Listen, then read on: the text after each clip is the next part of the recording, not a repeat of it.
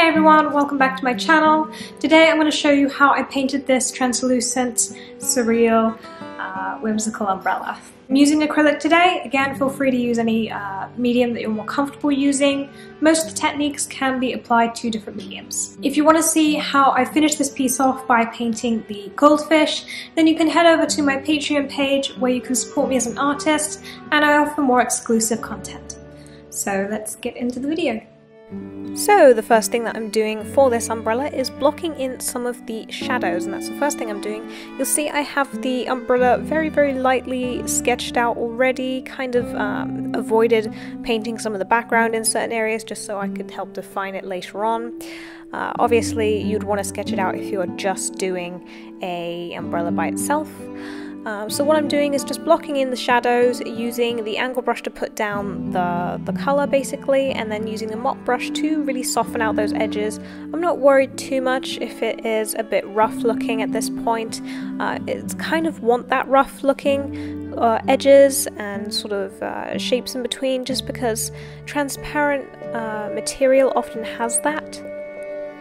And so I'm doing kind of the similar thing with the white paint now. I'm sort of lining each segment of the umbrella, and then I'm sort of really softening those edges with the mop brush and my finger, just to not really have it be so harsh.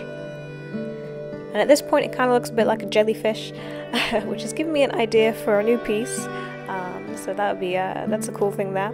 Don't forget to do the inside, obviously, as well as if you are painting something kind of slightly in, like I am, the umbrella, then don't forget to cover some of that subject. As you can see, the cat ears are slightly covered by the umbrella because he is inside the umbrella. Now I'm simply taking my white angle brush and I'm smudging in really roughly some white, making the edges pointed like an umbrella would be, and just sort of adding in those rough highlights. We don't want this to be absolutely perfect because, again, it is a transparent material and they're not always perfect. So we're just going in and adding in all the lines and all the highlighted areas with the white and the angle brush, and then smudging out any areas where I want it to be a bit softer.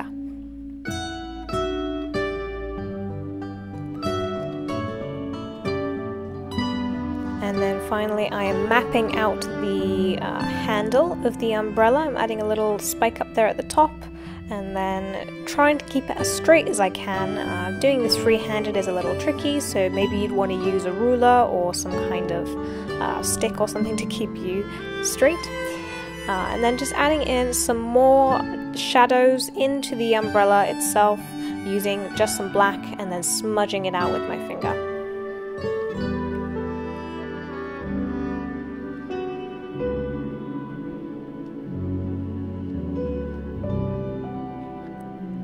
Finally, I'm adding some highlights to the actual handle itself.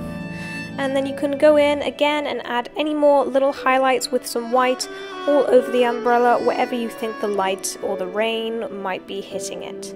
So that was just a really easy, quick tutorial on doing a transparent umbrella. You want to keep it fairly light, don't let anything get too solid paint-wise, because you still want to see what is in the umbrella itself. So that is everything for this tutorial.